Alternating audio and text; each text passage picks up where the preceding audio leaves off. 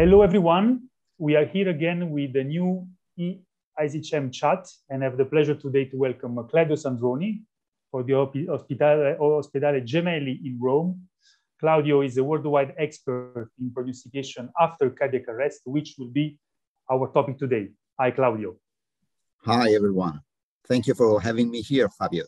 So my pleasure. Claudio, you have been reviewing extensively the literature on prognostication of patients suffering from post-anoxic injury. The first question is, why is clinical examination so difficult to implement as the main way to assess prognosis in these patients?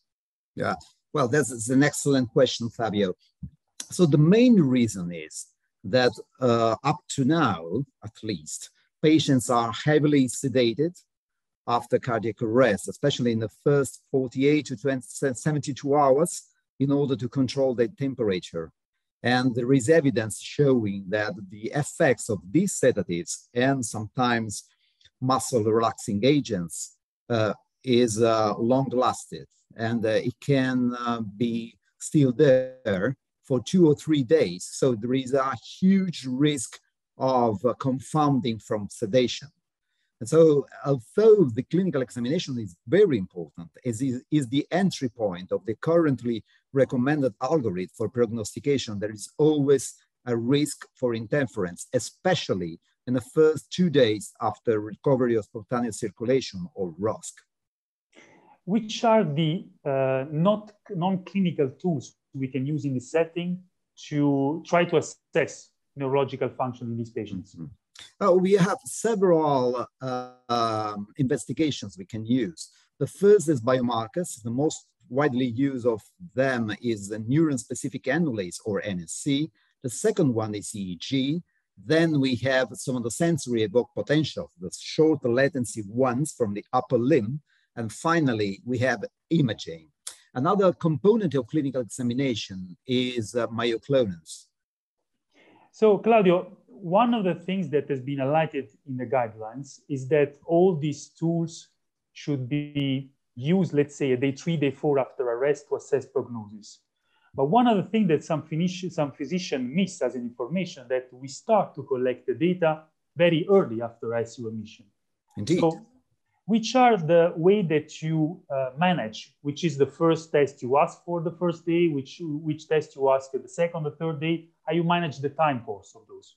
Yes, this is also an excellent question, Fabio. So although the prognostic balance is made not earlier than 72 hours after cardiac arrest, during the first 72 hours, we collect a series of information, including a daily clinical examination, biomarkers, if you have them, electroencephalogram, which has a double usefulness, because it's not only useful for prognostication, but it also allows you to assess the status of the brain, to rule out seizures, which are very important and potentially are a potential cause of deterioration of outcome of patients. So they may need to be treated. And we also evaluate imaging. Some predictors like brain CT can be collected as early as 24 hours after cardiac arrest. So we don't just wait until 72 hours, but we actively collect data during all this period. And after the effects of sedation and muscular relaxants is out, we evaluate the patient. And if the patient is still comatose, therefore we put all together the information we collected during the first 3 days, and we produce a prognostic balance. Can you remind to the audience which is the very recent recommendation for prognostication of poor neurological outcome that you have co-authored with the ESICM guidelines? So the current guidelines, which have been published in April this year, recommend that poor prognosis is predicted when 2 of 6 predictors are present. And these predictors include no pupillary or corneal reflexes 72 hours or later after arrest, a bilaterally absent N20 cortical wave of some of the sensory evoked potentials, a high malignant EEG, neuron-specific annulase above 60 micrograms per liter on the second or the third day after ROSC, a status myoclonus during the first 3 days, and signs of diffuse and extensive anoxic injury on either brain CT or MRI or magnetic resonance imaging.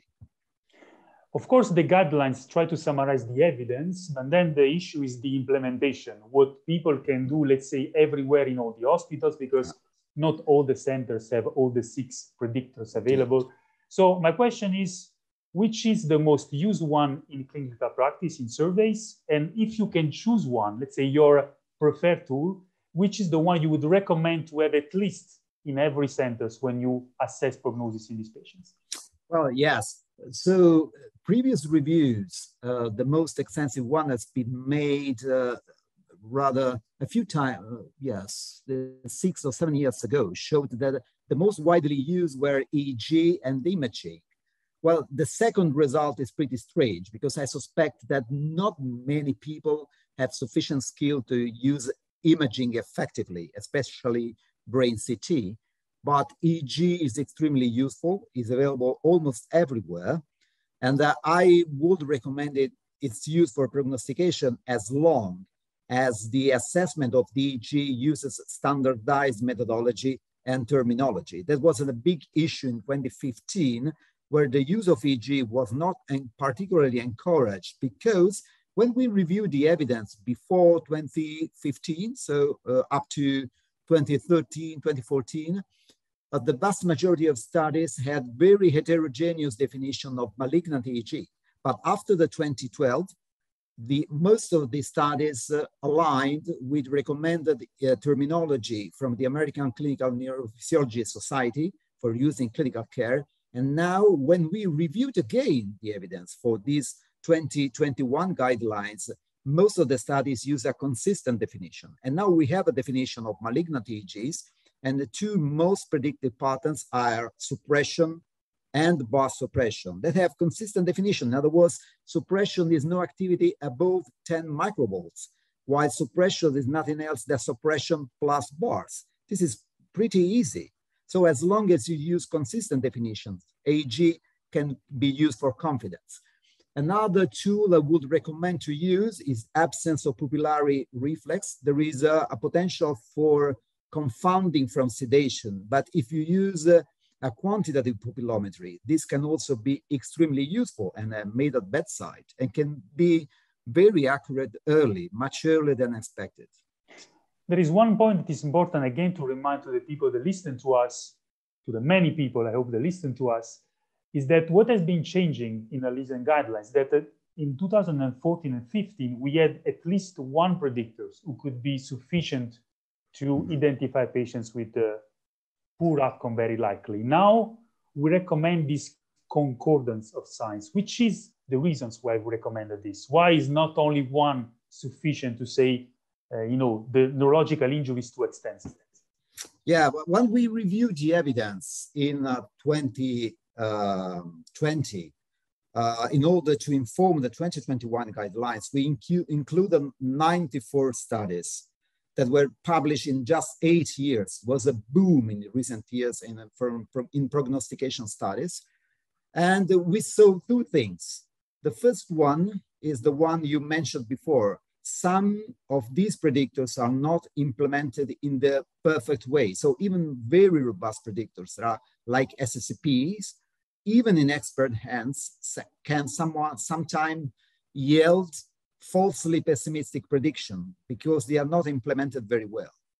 And the second reason is that there is a risk of self-fulfilling prophecy because in part, but not all, fortunately, of these studies, the same predictors of poor outcome that were assessed in the study were also used for prediction of poor neurological outcome in clinical practice. And so they were used as criteria for withdrawal or life-sustaining therapy.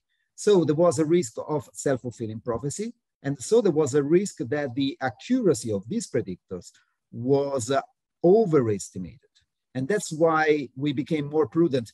Actually, the 2015 guidelines recommended a combination of predictors for most of them, but for some of them, like some of the sensory potentials, as a matter of fact, they allowed prediction based on just 1 predictor.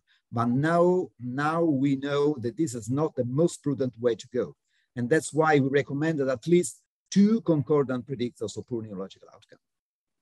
Of course, the details of everything we said is published in intensive care medicine as a new guidelines. So for details, people can read. I have a last question for you, because we are talking on prognostication of poor outcomes since now many years. Like, of course, if everyone was expecting poor outcome, but sometimes in practice it would be nice to have predictors of good outcome, because that could be maybe used to say, let's keep aggressive therapies, there is a possibility to recover. So what is, in your opinion, in the next future, do we have anything that could help us, and maybe in one future period will be standardized written as a new algorithm? Do we have tools that can help to identify patients with a high probability or neurological recovery? Yeah, I agree, Fabio. This is a very important issue, and that will very good. It will be great if we will have available predictors of good neurological outcomes. So prediction of good neurological outcome is just mentioned briefly in the current guidelines. So it put an asterisk warning that if signs of poor neurological outcome coexist with signs that indicate that a good neurological recovery is possible, we have to reassess the patient, and if needed, repeat the assessment, because there's the risk that you are facing a falsely pessimistic prediction. But this is just an expert opinion. This is not based on a systematic review.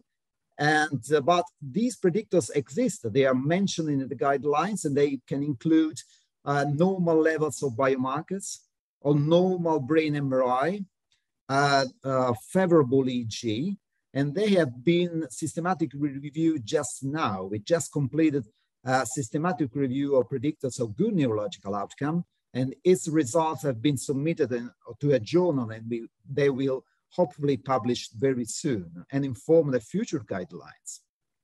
So we can hope in the next future to have maybe even at least a little bit more complicated algorithm, but with few possibility also to identify patients with good outcome.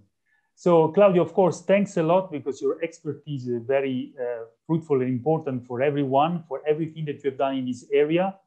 And I hope again to see you in one of our next ESICM chat. Thanks a lot. It's been a pleasure. Thank you, Fabio.